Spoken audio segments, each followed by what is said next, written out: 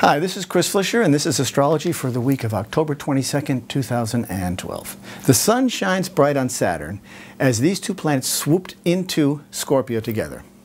Saturn and the sun. Scorpio is where secrets live and secrets come to light. Saturn represents accountability, and when the sun shines on Saturn, we can expect to see that process literally in the spotlight. Literally, we'll see the spotlight on the secrets. Coincidentally, Neptune lingers at the early degrees of Pisces, another water sign. So there's a tangible connection between these three planets. Neptune tends to cloud the issue with an elusive shroud of ambiguity, smoke and mirrors. It's like we can see something happening, but we are uncertain of who or what is involved.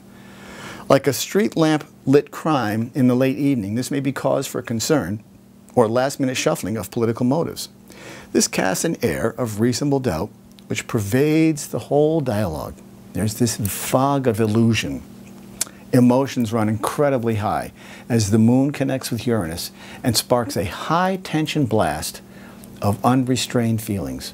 If nothing else, Uranus is a firebrand, especially in Aries, where the fire becomes even more unpredictable. Uranus also symbols not only unpredictability, but rebellion and revolution. Is this a time when the masses finally start to pay attention to what is happening on the political stage? Are we going to silently let our future be bought by dollars? Are we going to allow our sacred rights to be squandered by the bankroll of a few? This is where energy can really work to our favor, where this particular, because it's directed in a proper manner, we can also harness rebellion to manifest positive outcomes for generations to come. These are critical times, and they may require critical action. How do we respond? We can respond with our votes and our meager wallets. This is a time that we can take control.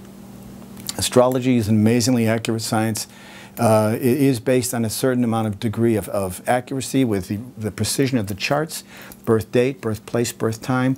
These all form your birth chart, which forms your owner's manual for life. Your assets, your liabilities are all there, and I can tell you what those are. My website is www.chrisflisher.com or turningofthewheel.com. I have a radio show every Saturday morning at 11 o'clock on Contact Talk Radio called Turning of the Wheel. And I'm available for readings. I've been reading people's charts all over the world for the last 40 years. Contact me at chris@chrisflisher.com. And I thank you for watching these videos and for your support. Take care.